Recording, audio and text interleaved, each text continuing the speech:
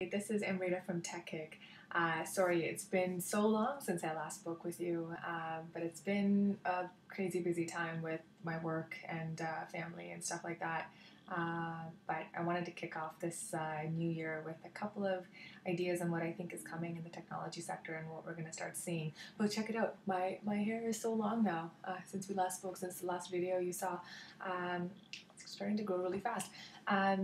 But I'm really excited to be back and to have some free time again, hopefully to start recording some of these things.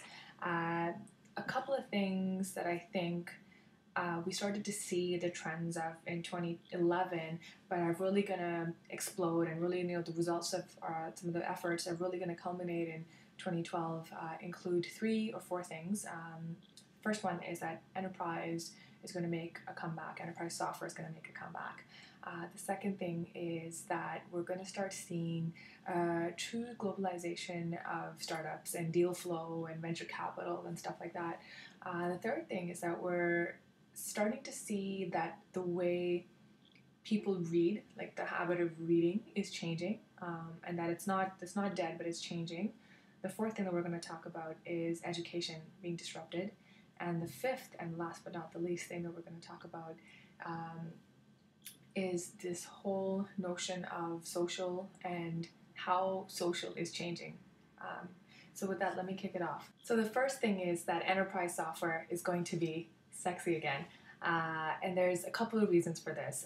One of the first reasons is obviously that, last couple of years we've seen a huge rise of consumer technologies, consumer apps that are beautiful, intelligent, smart, easy to use. You don't need training for it.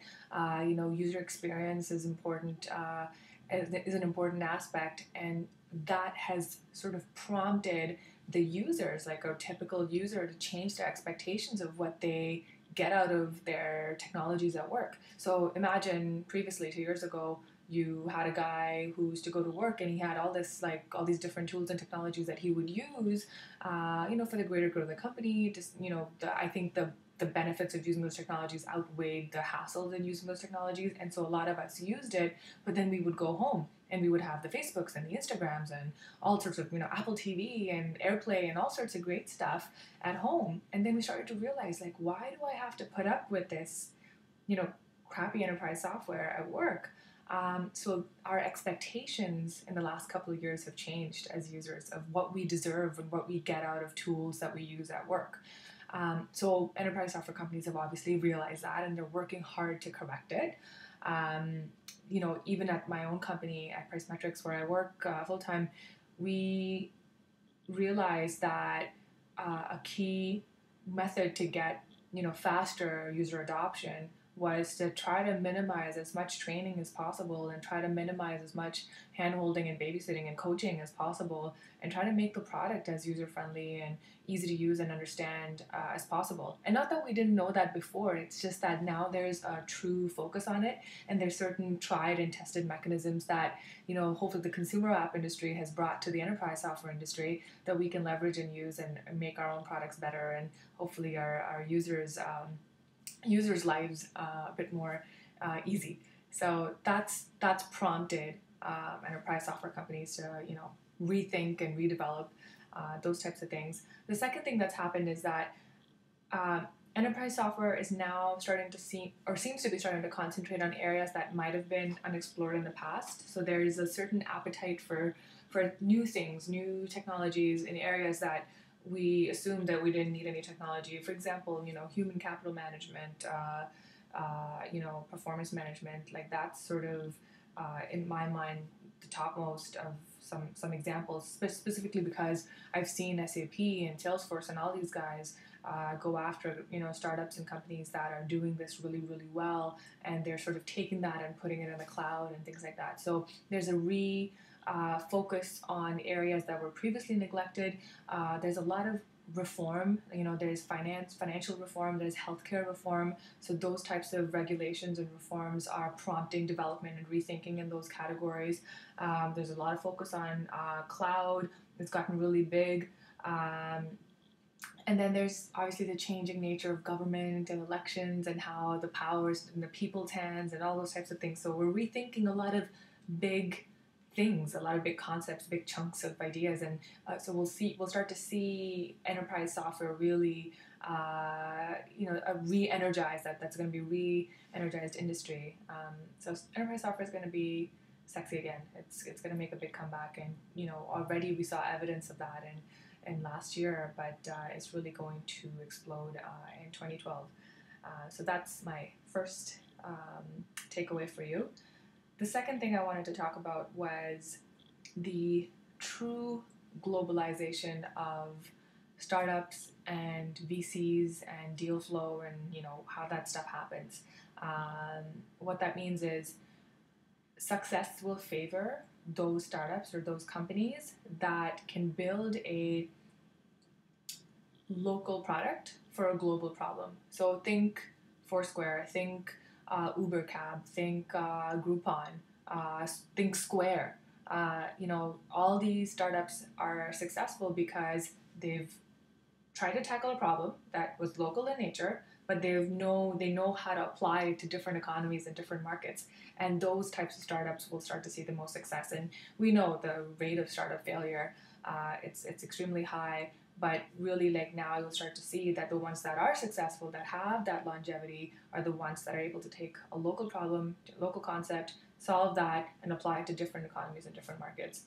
So success is going to favor that. And plus, what's happening now is the way the way we get monies for our startup ideas is changing too. You could be a VC or an angel or whatever sitting in India and still invest in a startup in San Francisco. And so a lot of those boundaries and those walls are coming down. Governments are getting a bit more relaxed. Startups are getting more comfortable accepting, money and control from, VCs outside of their purview of their, local or their basic, in their country profile. And there's, fortunately, I think, a bit of a growing competition on trying to find startups that have the best talent, the best idea, and stuff like that. So really the power hopefully is shifting to startups, and there's going to be a true globalization, because now you could be Sequoia Capital and you could still have like a VC in India that's fighting to fund a startup in Toronto, and that's amazing. I mean, that's what's happening. There's starting to be, there's no, like, that's a different country. So there's a true globalization of deal flow in startups and how we invest in startups, and what kind of ideas you solve, what kind of problems, and can you solve the same problem in a different city and things like that. So that's really going to come to light in 2012, I think. The third thing I wanted to talk about, and I know I had said I'll talk about social last, but I want to talk about it because it's pertinent to both the first points that I made. What social meant to us in 2009, 2010, 2011 is going to be different in 2012. Social has already gone mainstream. I don't think that's a secret. I think a lot of companies, young and old and small and large, have realized the power of social. Some of the power of the brand has shifted from the actual brand into the hands of the consumer, which is powerful. Like, me as a consumer, I can complain about whatever, how Air Canada gave me the worst treatment, and hopefully expect some kind of response. But that's not what makes social media cool. What makes social media cool is that you can actually find information and answers a lot easier than we used to be able to. I mean, look at all the Q&A sites that are doing so well, like everything from Quora to Toronto's own local Sprout Up. There's tons of Q&A sites that actually give you answers or opinions on those intangible questions that you might have. Like, oh, okay, I'm moving from Toronto to San Francisco. I don't know anything about San Fran. I want to find a job, and I want to find an apartment to live in and what have you, and places to eat. Can someone give me some guidance? And now you can find answers to stuff like that without knowing anybody in San Francisco. And just not even some BS. Like, you actually find answers that can help you. And I think that's what social is going to do for us in 2012. I think the focus is not going to be so much to have friends and followers and likes and all that type of stuff. It's going to be on how can you help me and how can I help you. Social is going to shift into I guess social collaboration. That's going to be the next big thing. It's going to be one of those things where, hopefully people will realize that they don't exist on this planet just to get followers. Hopefully they exist on this planet to interact with people and followers and people that they follow, and be able to provide information and guidance and help when needed. So that social collaboration combined with that pay it forward attitude is really going to come to light in 2012. And every time I say 2012, I kind of think of that movie, the Doomsday movie, with John Cusack in it, and I don't think this year is going to be like that at all. I think by the end of this year, we'll see a cultural shift in how we approach life and how we approach things. I think that's what's going to change, and I don't think it's going to be the end of the world. I think it's going to be the beginning of a new renaissance, a new revolution almost, where suddenly our there's been a mind shift, and we're going to start thinking very differently. We're not going to think about, where's my next paycheck coming from? Where's what's my next job or career move? I think we're going to think about, what's the next company I'm going to found? How can I help my neighbors? How can I help this random person that I met on whatever online, chat room that, I don't know, wants to move to San Francisco, like whatever, I think it's going to be a pleasant surprise. I think what's going to happen at the end of this year. So yeah, I'm just throwing that in there. It's not a prediction; it's a feeling. The other thing that I wanted to talk about was reading. Reading is, a lot of people say reading is dead. Oh my God, no, none of the kids read anymore. And I don't think that's the case at all. I think reading has gone up. I know with my busy lifestyle, I only get to read about, properly, like I only get to read about 2 or 3 books a year. I mean, I know that's probably low, but I read a lot of other stuff. And so I started thinking, like, okay, reading isn't dead. My reading hasn't slowed down or anything. It's just that I'm reading different things. I don't pick up a novel anymore. I don't pick up a book or a business book anymore.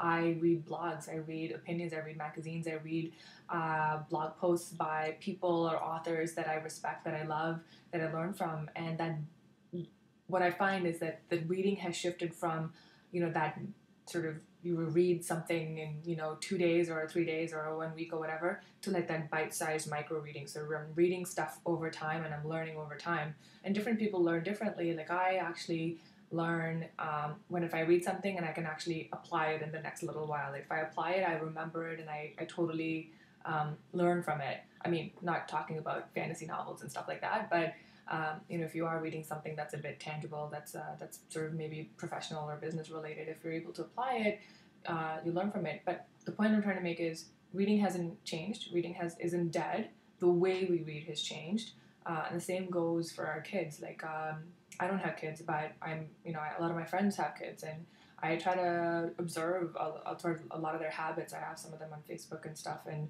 the way they interact and what they read and how they communicate about what they're reading to their friends is very different than how we used to do it in our generation.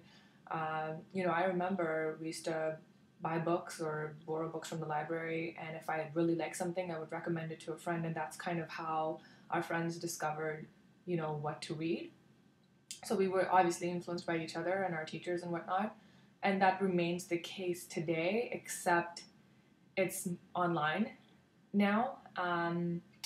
And often I see people just saying, okay, read the Steve Jobs biography, but skip pages 1 to whatever 50, because that's all the stuff we know. And so the reading is exhilarating. So in 2012, I think there's already a few apps and companies and startups that tackle reading in a different way and learning in a different way. And I think that's going to be very disruptive to what we're used to. And that goes for education as well. No more are people, even in my generation, learning by going to a class or signing up for a course. Like, we go to like that, 2-day workshop, or we'll do like, like I just discovered Skillshare, which, I knew existed. I just never had the opportunity to to check out. And now that I have, I love it. It's like I can find people in my local area that want to teach a skill that I want to learn. You know, it's painting with acrylics on pottery. You know, where do I find a class on that? But there's a guy in his basement probably that knows how to do this, and he's teaching the class, and usually it's like whatever, free or $10 or whatever. And like I think education's being disrupted, especially in you know, areas of science and technology. Like there's so many classes and workshops now on learning how to code, you know, mobile friendly WordPress, all that type of stuff. There's so many in Toronto already, and I'm sure that's the case in many cities, where you could just take a 2-day workshop and suddenly you have an introduction to programming, and you don't have to sign up for University of Toronto program and pay like, you know, $2,000, etc. So education, reading, all that stuff is being disrupted. There was already a trend starting in, you know, 2011, and now I think this year we'll really see a rise of that, and we'll really see even parents react to things like that and say, hey, I don't need to send my 15-year-old daughter to whatever, you know, prep, you know, prep for college class, because I'd rather send her or him to a 2 or 3 day workshop and see what they like and what they gravitate to and what they're good at. And that's really going to be disruptive in the way we think about education, the way we think about reading and learning, and things like that. So that's it. Those are my top 3, you know, ideas and feelings and things that I think will really start to come to light, and we'll see the culmination of their results and their efforts this year. So I'm really excited. I was talking with a friend the other day, and I said to them, I don't sometimes know why I'm not part of this type of, you know, revolution. I think there's a lot of, you know, runway to go. I think there's a lot of work to be done. I think there's a lot of different ways we can tackle these types of problems, and I feel like I can contribute. And I'm really excited actually to see what's going to happen this year. So that's it for me. Thanks, and thanks for watching.